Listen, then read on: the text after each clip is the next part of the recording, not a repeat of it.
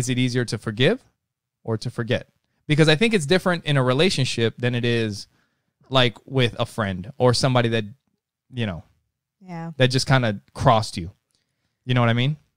Yeah, if it's just a friend that like somebody, an acquaintance, okay, not a friend. Because if a friend were to do you wrong, it would be as hurtful as if your significant other did it. If it was like a really good friend. So if it's just an acquaintance, like who gives a crap? But if it's like for me anyways, if it's a family member or someone that you're really close to, I think it's harder. And the reason why I say it's harder to forgive is because there's steps that need to be taken. Okay. Again, you have to have the courage. There's healing. And healing, like communication. You have to you have to connect to a deeper you, because you can be truly pissed off. I've been through this. You could be truly upset and hurt at this person. And the hardest thing, and especially when you know you're right. You know you're right. Mm-hmm. But, okay. I don't think I want to get into this. Okay.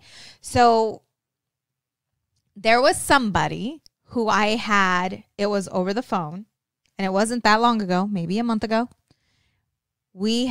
She called me upset. There was a situation going on, and I can talk about it maybe later on and tell you who it is. But we were having a conversation, and it got heated. And I am not the person, right? I am not the person to get pissed off and flip out. Like, I am just not that person to lose my cool. And it happened. And it happened, and I got off the phone, and at first it felt good because I got her. You know what I'm saying? Like, I got her. You know? But then I felt like shit. And you're not even aware of this, by the way. You don't know this has something to do with you. No, I know. I have a good idea. Okay. So I started to feel really bad. Like, I heard God telling me, Sonja, that is not you. Like, that's not you. That's not your character. You allowed her to take you there. I wasn't able to sleep for a couple of nights. It was really bothering me. And God's like, I need you to call her. I need you to call her, and I need you to tell her how you feel. And I need you to apologize, because that's who you are. Yeah. That's who you are. And I called her, and she didn't answer, and I left her a voice message. And I got a text back, and she also apologized for what she did. I never told you about this. No. And she apologized for what she said. But I was the first to step up. That's good. And I'm telling you, once I released that. Yeah, what did that do for you? Oh my God, I felt great. I was able to sleep. I felt good that I did the right thing. Even knowing that I was in the right and she was in the wrong, I felt good. And that's all I needed. That's why this is the Opposites Attract podcast. Because if somebody's got it coming and I'm like, hey, you know what? Why don't you go fuck yourself? And then I walk away. No. And then I'm like, wow, I feel great. See, but baby, you're still going through a growth spurt. Like, but the thing, it doesn't do me anything. Like, whatever. You're going through a growth spurt. It will. You are. But no, I get what you're saying. Yeah. And so for me, the hardest thing for me was like, I'm like talking to God. Like, are you serious, God? You're really wanting me to call her when she is the one that blah, blah, blah, blah, blah. And he's like, Sonja, and I got it. I'm like, okay, I'm doing it. And I did it. And it was the best thing ever. So that's why I said it's harder to forgive, because there are steps that you have to take. So, yeah. That's what I mean by that. So I'm thinking there's a combination. It's a combination of both, depending on the situation.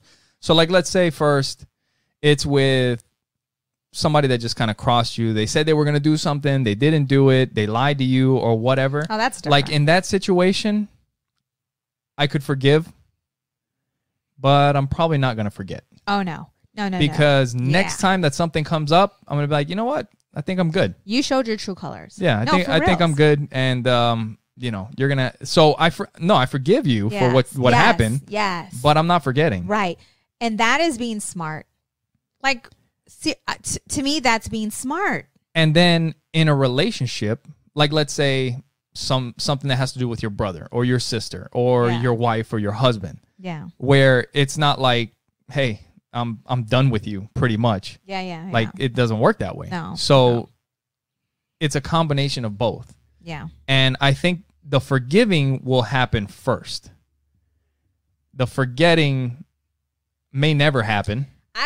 Okay. So you're right the forgetting about that. may never happen, but it will fade away. Yes. So eventually you do forget. When you start forgetting. You start forgetting. And your heart starts to heal, you will forget unless there's a trigger and you have not. Or there's a recurrence. Yes. But if you haven't healed that part of your being, then something can trigger it.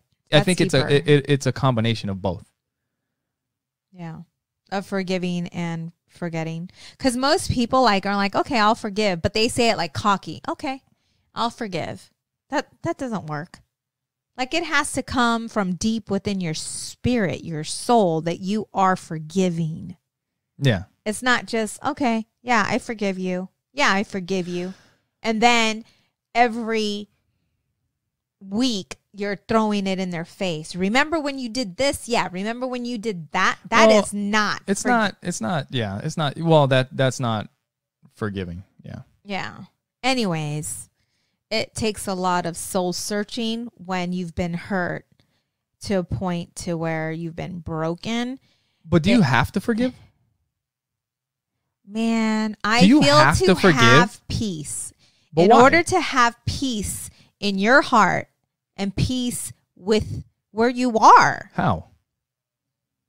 I feel that you need to forgive. Everybody? And it's not just for the person, baby. It's for you. No. Like, well, do you have to forgive everybody for everything? I say yes. I say because it's for you. It's not for them. So you can forgive, but it doesn't mean you have to be all buddy-buddy. It doesn't mean that you have to stay with them. It doesn't mean that you have to. It means that you have made peace with the situation and that you have forgiven them. But like you said, you've done me dirty. I'll forgive you. But I can't be with you anymore. I'm going to let you go. Okay. So kind of deal. So I was listening to this podcast a few weeks ago with Jocko and another Navy SEAL. This dude is a Navy SEAL. Mm-hmm. He's a Harvard graduate. He's a doctor, and he's an astronaut. So as if being a Navy SEAL is not enough. He freaking graduated from Harvard Medical School, and he's an astronaut. Yeah. I think his name's Johnny Kim, if you guys want to check it out. I mean, his story is insane. And his dad was like super abusive. I mean, abusive to the point where I believe the police were called and he was shot in his house. Wow. Yeah, because his dad was going to kill his brother or his mom or him or whatever. Anyway, so it was bad. But then when they were talking about the situation on the podcast, he was saying that he learned a lot about his dad. Like he learned where his dad came from and how he grew up and the abuse that he went through. He's like, so I forgive my dad. He's like, he was a horrible person, all the things that he did. He's like, but I forgive him for the things that he did because, I mean, what do we expect him to turn out like? Exactly. From all the stuff that he went through. Better. Now, this is the thing, is that is his father. Right. Which is different. Like, if this was somebody that is doing you wrong, that is not your family. This is just another person out there. It's like, why do I need to forgive that person? Like, I don't give a shit. I just told you why, though.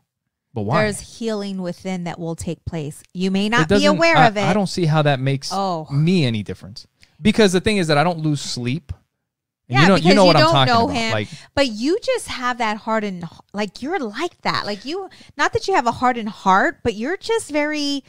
No, like you can be cold to a point. You can be cold to a point, but you're softening. Like you're starting to soften. Yeah, but there's certain things that I feel. I'm not saying, you know exactly what I'm talking about, and I can't get into it on the podcast. I'm sorry, but there would have to be astronomical leaps for me to forgive this person. Yeah. But the thing is that it doesn't make me angry. It doesn't make me sad. It doesn't really make me feel anything. So when at I all. say the name, yes, it does. When I say the name, how does it make you Back feel? in the day, it did. Yeah, but not anymore. Today, if I say the No. name No. or mention something, No, it doesn't bother me. How does that make It doesn't you feel? That's what I'm telling you. I feel nothing. I feel nothing. I don't know. So I don't feel like I need to forgive. I damn sure I'm not going to forget. Why? Well, because I know the history of what's happened. Yeah, but I think that I just don't feel at like the end, there's a need for me I to like think if I don't forgive, I'm not going to be fulfilled or I'm not going to reach my potential because I didn't forgive.